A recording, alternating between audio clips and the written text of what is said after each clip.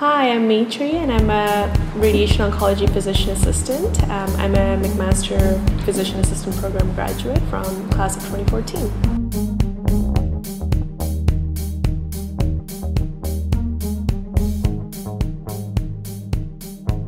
It's quite different when a student is starting with elective as their first rotation because their expectations are to build skills that will help them for the rest of their clerkship year, as opposed to somebody who is ending their year with an elective because they're hoping to develop skills that will help them with employment.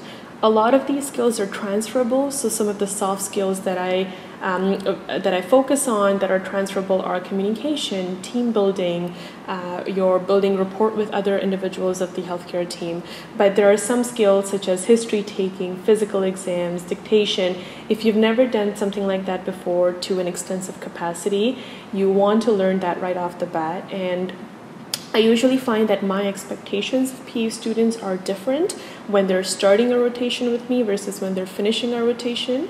Of course, when you're finishing a rotation with me, I expect that within a month or two you're going to graduate. In a couple of months you're going to look for employment. So I expect you to work pretty independently. I remove myself as much as I can as your preceptor and allow you to do things from beginning to end, just as I would expect a PA to do. But when you're starting off with an elective, I'm there to provide a little bit extra help because I understand that you're just starting off with the concept of rotations, and it just takes that extra step to get used to the 8 to 5 or 9 to 5 day, which is quite different than being in school, which most people have done for the majority of their life. And in your opinion, what does a student need to excel in a radiation oncology elective? I find that individuals who've come in radiation oncology with an open mind tend to do their best. There are individuals who come in with expectations of just learning about common malignancies such as breast, GU, colorectal, and lung cancer, and I find that they're disappointed when I get them to see rare malignancies or when I get them to work up diagnoses that they might not have thought about. On the contrary, if they're expecting to see a lot of cool cases, and cool in oncology could mean something that we're never going to see again or something that happens to 1 in a million individuals, but they only get to see bread and butter, run-of-the-mill, common malignancies, they might get disappointed. And of course we don't have control over what comes through the door and when it comes through the door. So I tell individuals to come in with an open mind. I also tell individuals to come in with set objectives because it's easier as a preceptor if I know what you want to get out of this rotation at the end of your 4 weeks. If your primary goal is to be able to stage malignancies and be excellent at staging tumors, that's what I'm going to focus on. If your primary goal is to be able to do physical exams such as nasolaryngoscopy or doing pelvic exams for gynae malignancy patients, I'm going to try to put you in more head and neck clinics or gynae malignancy clinics. So it depends really what each individual's learning objectives are. I do my very best to share these learning objectives with the physician preceptors. We're very good about communicating before the student starts, so everybody's on the same page. And I try to make sure that the goals are met, so by the end of your rotation, you've accomplished everything, if not everything, most of what you wanted to do. What can students in clerkship do now during rotations to help make them more employable or more competitive compared to their other colleagues? One thing I recommend that everybody keep in mind is every rotation is a prolonged interview. Every single day that you come in, you are being assessed, you are being evaluated. And that goes for your demeanor, how you are speaking to the patients, how you speak to your colleagues, how you approach difficult scenarios, how you approach with disappointments. For instance, I've had students who've spent more than an hour, 2 hours prepping up a patient, but the patient became ill and never showed up to the appointment. I've had people get extremely disappointed and make comments such as, oh, well, that was a waste of 2 hours. And that to me is very disappointing because this individual ended up in ER not by choice. Of course, there's something happening, as opposed to individuals who still use that as a learning experience and say, well, at least I got to learn about something, and are willing to still discuss the case, whether or not they might be able to see that patient or not. So being open to different experiences that might happen, being open to learning opportunities that arise, being open to switching clinics if the plan doesn't work out. For instance, during September, we have our Canadian and American Radiation Oncology conferences, so a lot of the clinics are canceled, sometimes rescheduled, and we don't have the same kind of patient load. Some days are easier, and some days we're swamped with new consults. So being flexible and allowing the flow of things to go, as that's real life. Real life doesn't go according to plan. Most of my days aren't 9 to 5, and if you're a student in this rotation, most of your days aren't going to be 9 to 5. I appreciate students who take the initiative to want to work up the new patients that you're going to see. If you don't show me initiative, then I don't want to go that extra 10 steps to make sure you excel. Students have to take the first step for me to take that step towards you. If I get a feeling that you just want to do the bare minimum of seeing a follow-up patient, presenting, dictating, and leaving on time, then I understand that as your learning objective, and that's how I'll approach your rotation. And I feel like this extends to every rotation you go to. You want to show initiative, you want to ensure that you're putting in the extra effort that's required, because all you have are those 4 to 6 weeks to make a lasting impression. If that individual, that place, or the group of physicians is hiring down the line, all they have are those 4 weeks to judge you and assess you by. You could be an excellent individual outside of that, but they don't know about it. All they know are those 4 weeks. So make those the best possible 4 weeks. I understand PA school is hard. It's tiresome. It's 12 months. It feels like it never ends. You miss family events, birthdays, anniversaries, weddings, funerals. It seems like nobody cares about any of that. But fortunately or unfortunately, you just have these 12 months to make a mark. How should they approach getting references if they're looking at jobs? Should they be waiting until they're graduated, or is this a proactive process they can take now? Be proactive. If you've had a really good experience at a rotation that you potentially want to apply down the line, or you think that the experience has taught you something that you can use in future job employment opportunities, make sure you approach your primary preceptor at the end of the rotation and ask what the best way for you to get in touch with them is, if you want them to be your reference. For instance, if you've done a rotation with me in winter and you haven't approached me about using this rotation as a reference, I might forget that. We have a lot of medical students, elective medical students, residents, visiting fellows, PA students rotating through, and that happens at pretty much every academic institution you go to. They have a high turnover, and you can't expect everybody to remember you. The best thing to do is ask them what their approach is. In the past, I have been comfortable with providing a reference within a week or two when things are still extremely fresh in my mind. I date it accordingly.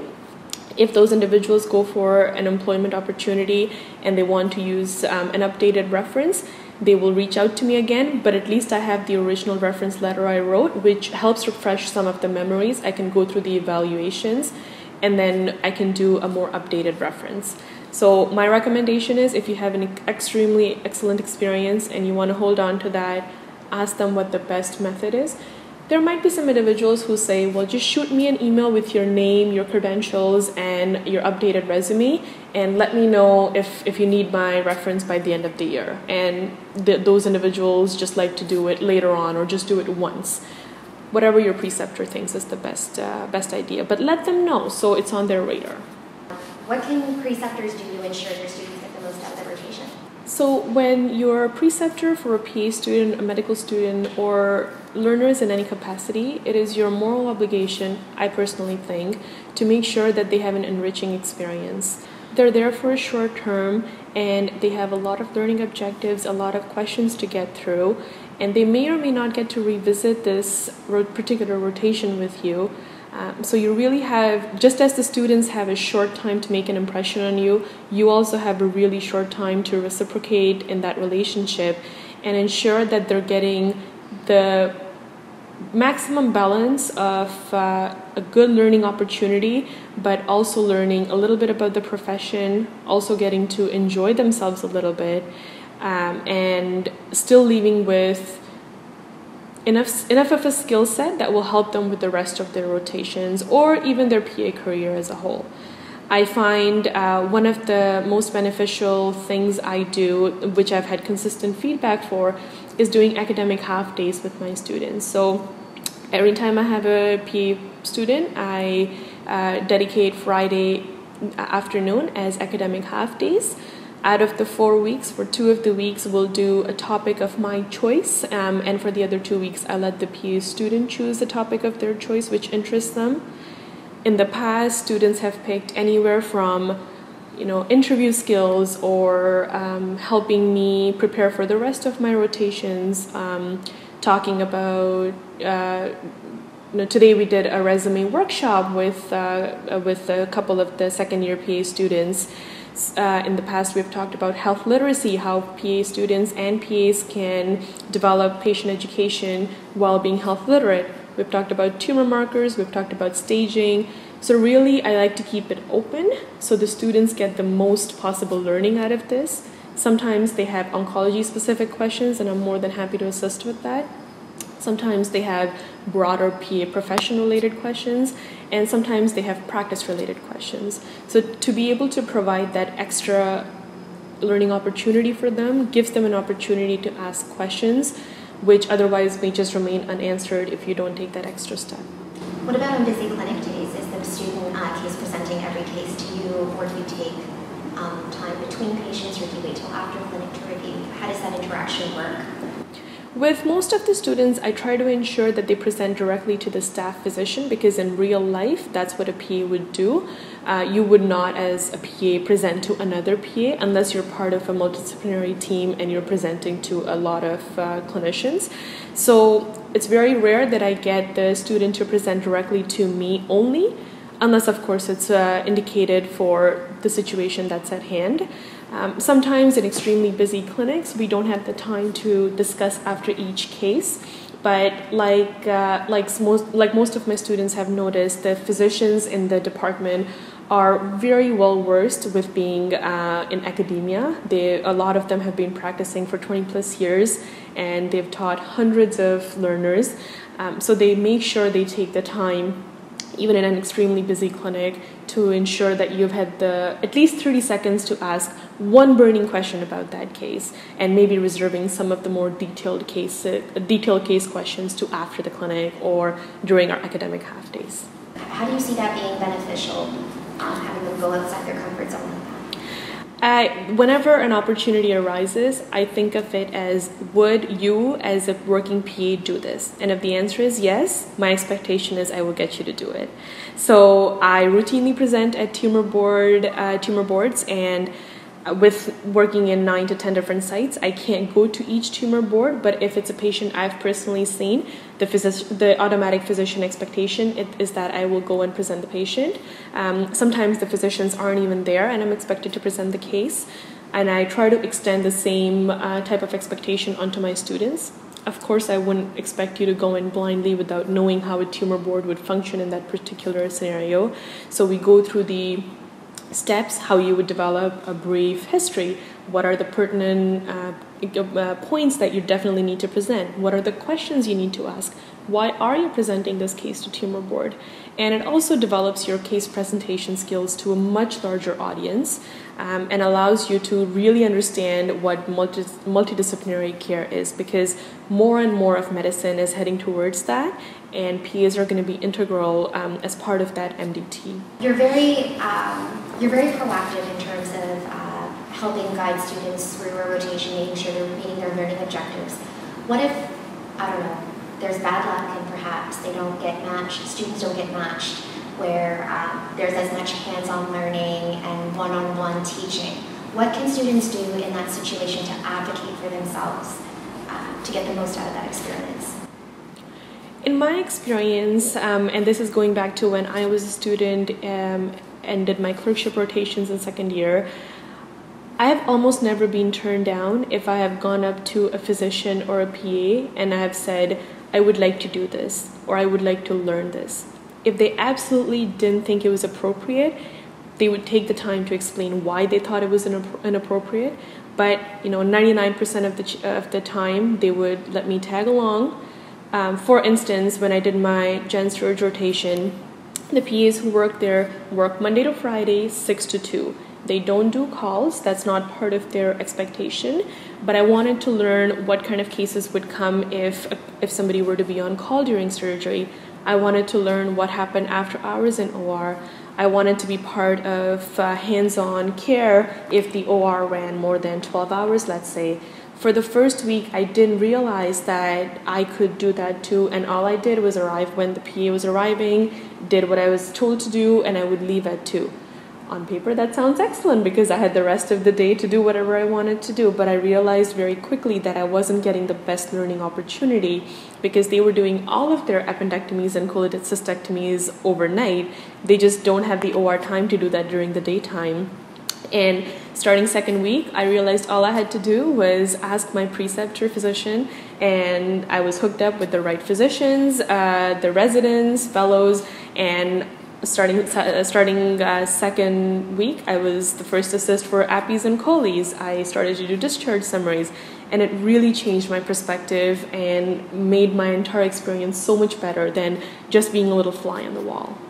So what's the balance between showing up when you're supposed to and then taking extra initiative to stay longer perhaps, but without burning out?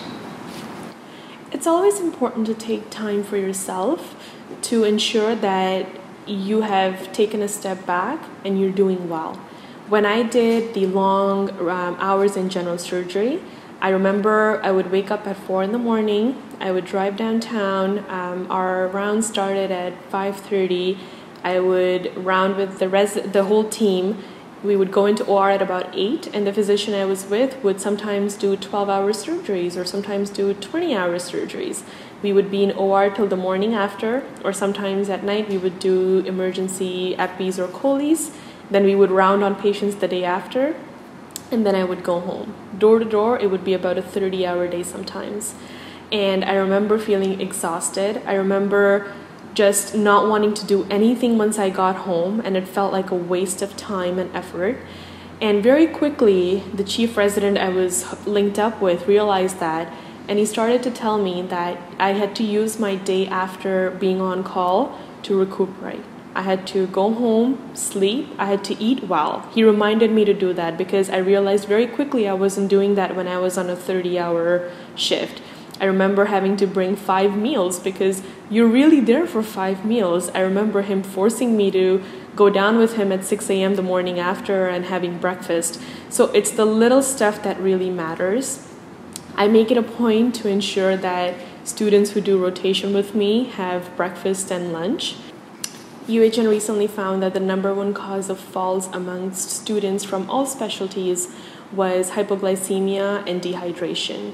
And we very quickly found that all preceptors had to do was take the extra 10 seconds to ensure that their students had drank water, had breakfast, and taken some time to have lunch.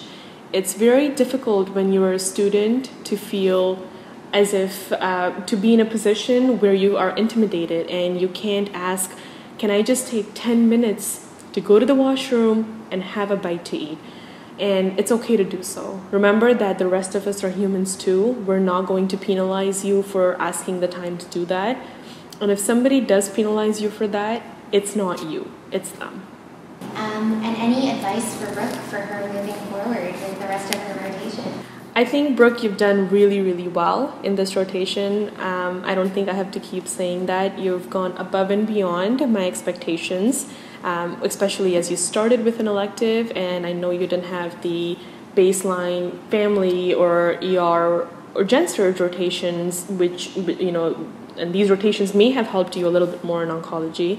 The fact that you put an initiative, showed up early every day, made sure all your dictations were done on time, really speaks volumes to your work ethic. I would make sure that doesn't change about you.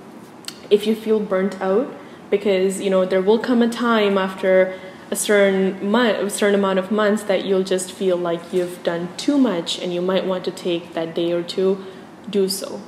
Don't allow yourself to feel so burnt out that you lose these excellent characteristics that make you a great PA clerk and eventually will make you a great PA. Thanks.